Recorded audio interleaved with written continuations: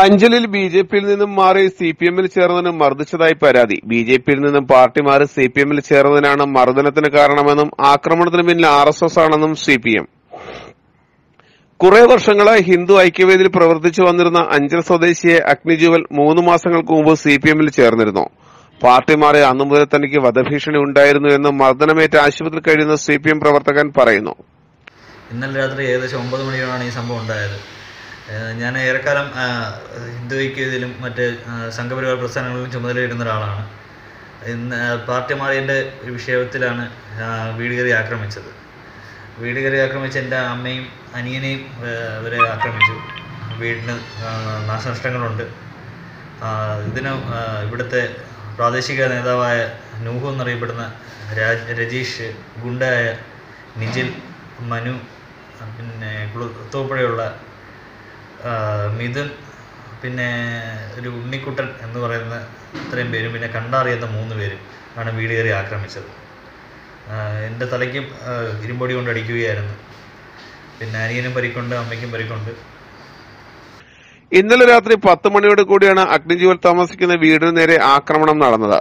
7ഓളം വരുന്ന ആർഎസ്എസ് പ്രവർത്തകർ തന്റെ വീടിന് നേരെയും തന്നെയും വീട്ടിൽ കയറി ആക്രമിക്കുകയായിരുന്നുവെന്നും സിപിഎം പ്രവർത്തകർ പറയുന്നു. വീടിന് നേരെയുണ്ടായ ആക്രമണത്തിൽ ജനൽ ചില്ലുകൾ തകർന്നതായും തന്റെ മകനെ കമ്പിവടി കൊണ്ട് ആക്രമിച്ചതിനുമെതിരെ അഗ്നിജീവലിന്റെ മാതാവ് അഞ്ചൽ പോലീസിൽ പരാതി നൽകിയിരിക്കുകയാണ്.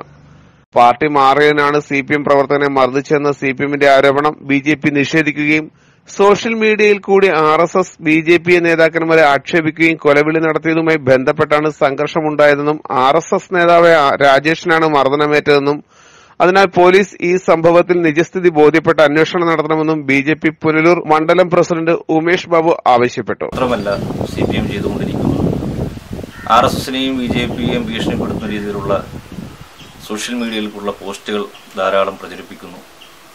അതുപോലെ തന്നെ കള്ളപ്രചരണങ്ങൾ, ആർഎസ്എസിനെയും ബിജെപിയുമായി ബന്ധപ്പെട്ട കള്ളപ്രചരണങ്ങൾ നടത്തുന്നു. പോലീസിനെ സ്വാധീനിച്ച് ബിജെപി പ്രവർത്തകർക്കെതിരെയും ആർഎസ്എസ് പ്രവർത്തകർക്കെതിരെയും വളരെ ഗുരുതരമായ വകുപ്പുകൾ ചുമത്തിക്കൊണ്ടുള്ള കള്ളക്കേസുകൾ ഉണ്ടാക്കുന്നു. ഇത് ആകമാനം അഞ്ചലിലെ സമാധാന അന്തരീക്ഷത്തെ തകർക്കാൻ ഉപകരിക്കുന്ന തരത്തിലേക്കാണ് ഈ വിഷയങ്ങൾ കടന്നുപോകുന്നത്. കഴിഞ്ഞ ദിവസമുണ്ടായ അക്രമ സംഭവങ്ങളിൽ ഒരു തരത്തിലും ന്യായീകരിക്കാവുന്നതല്ല. സിപിഎമ്മിലേക്ക് ആർഎസ്എസ് പ്രവർത്തകർ പോയതിന് അല്ലെങ്കിൽ ബിജെപി പ്രവർത്തകർ പോയതിന് എതിർത്തു എന്നുള്ള അർത്ഥത്തിലാണ് അതിൻ്റെ പ്രചാരവേലകൾ നടക്കുന്നത്. അത്തരം ഒരു സംഭവവും അതിന് പിന്നിലില്ല. മറിച്ച് ബിജെപി പ്രവർത്തകനായിട്ടുള്ള രജീഷിനെ ഏതോ തെറ്റിദ്ധാരണയുടെ പേരിൽ ഈ അഗ്നി എന്ന് പറയുന്ന സിപിഎം പ്രവർത്തകന്റെ അനിയനെ കള്ളൽ കേസിൽ കുടുക്കി എന്നാരോപിച്ചുകൊണ്ട് മാരകമായി ആക്രമിക്കുകയും കൊലപ്പെടുത്താൻ ശ്രമിക്കുകയുമാണ് ചെയ്തിട്ടുള്ളത്. അപ്പോൾ ഇത്തരം കുത്സിതമായ നടപടികളിൽ നിന്ന് സിപിഎമ്മിൻ്റെയും ഡിവൈഎഫ്ഐയുടെ നേതൃത്വം പിന്മാറണം എന്നാണ് ഞങ്ങൾക്ക് ഭാരതീയ ജനതാ പാർട്ടിക്ക് അഭ്യർത്ഥിക്കാനുള്ളത്. പോലീസിന്റെ ഭാഗത്ത് നിഷ്പക്ഷവും നീതിപൂർവകവുമായിട്ടുള്ള ഒരു ഇടപെടൽ നിയമ നടപടികൾ ഇക്കാര്യത്തിൽ ഉണ്ടാകണം.